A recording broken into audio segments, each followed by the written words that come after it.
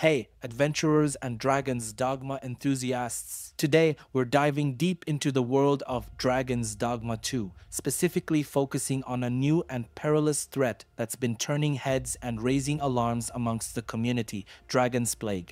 This insidious affliction poses a unique challenge to players, particularly those fond of their pawn companions. So let's break down everything you need to know about Dragonsplague, from identifying it to the drastic consequences of letting it spread, and most importantly, how to avoid or mitigate its effects.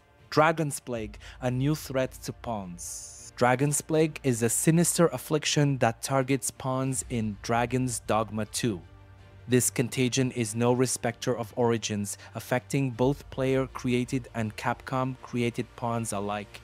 The game gives you a heads up when you encounter an infected pawn, warning of the contagion's ability to spread and hinting at a devastating calamity that looms if left unchecked. Spotting the infection. Identifying a pawn with Dragonsplague isn't immediately obvious through their behavior or status panels. Instead, look for these subtle hints. Red eyes, the most glaring sign, is literally a glaring sign. Infected pawns exhibit unnaturally red eyes, distinct from any character creation choices.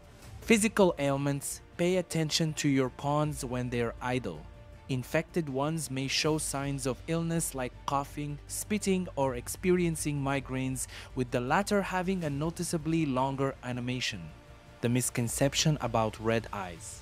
Not every pawn with red eyes is a carrier of Dragonsplague. Some players might design their pawns with red eyes for aesthetic reasons. If you encounter a red-eyed pawn in the rift without receiving a warning, they're just flaunting a fashion choice, not spreading a plague. Dealing with Dragonsplague. Curing Dragonsplague isn't as straightforward as quaffing a potion. Here are the only known methods to cure or stop the condition.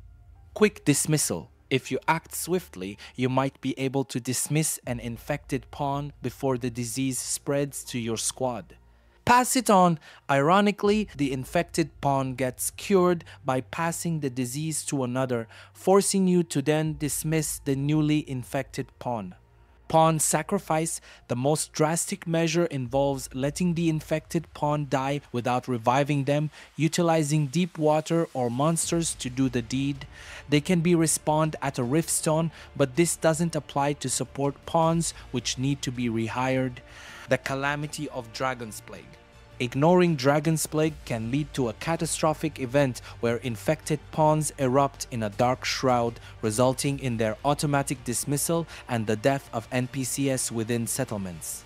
This calamity turns bustling cities into graveyards, significantly impacting your gameplay and quest progression.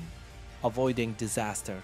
To prevent the calamity, be vigilant about checking your pawns for symptoms, especially before resting at inns, as this triggers the calamity cutscene for terminally ill pawns. PC players can benefit from keeping backup saves, and an eternal wakestone from defeating a sphinx can revive multiple NPCs simultaneously. Some players have reported NPCs reviving after waiting several in-game days, but this method's effectiveness seems inconsistent.